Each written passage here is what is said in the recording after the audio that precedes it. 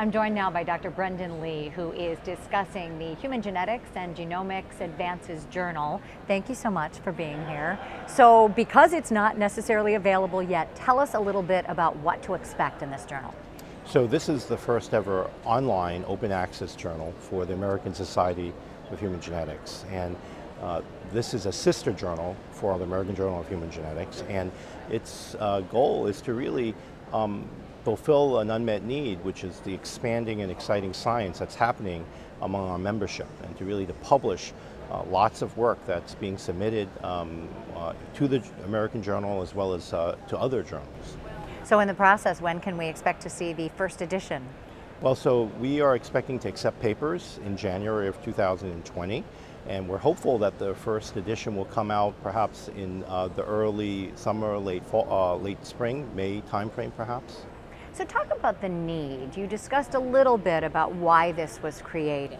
So certainly in terms of the publishing realm, there's been increasing demand for open access, and we at the Society certainly recognize this. I think that's one important goal of the journal, to provide this open access platform for our members.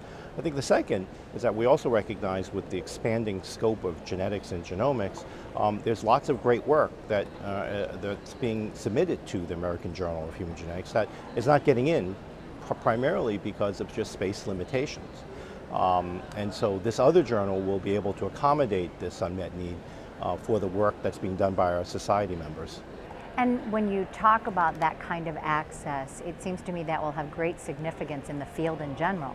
Absolutely. I mean, open access is designed to provide immediate access to all readers throughout the world. And it's a great platform for them disseminating science. And again, there are now funding agencies that in fact are demanding that that is the sort of route of publication. And so it is something that's happening today, and we want to be responsive to our membership. I feel like that is sort of the next step in what ASHG has been trying to do all along, and that is connect people worldwide to bring the great minds and the great research in genetics further. Absolutely, and you know, connecting investigators as well as to the public is a mission for the American Society. So this platform allows also the public to access primary scientific literature, for example.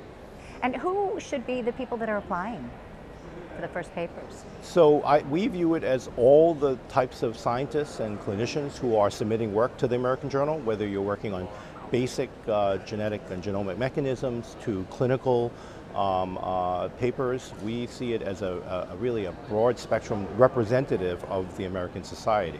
As this comes to fruition, how long has it been in the works? How much labor has gone into it? Well, I think the board has been discussing this for well over a year, and certainly in terms of the search process for the new editor, this is happening now for the past several months. We're very excited about identifying the new editor.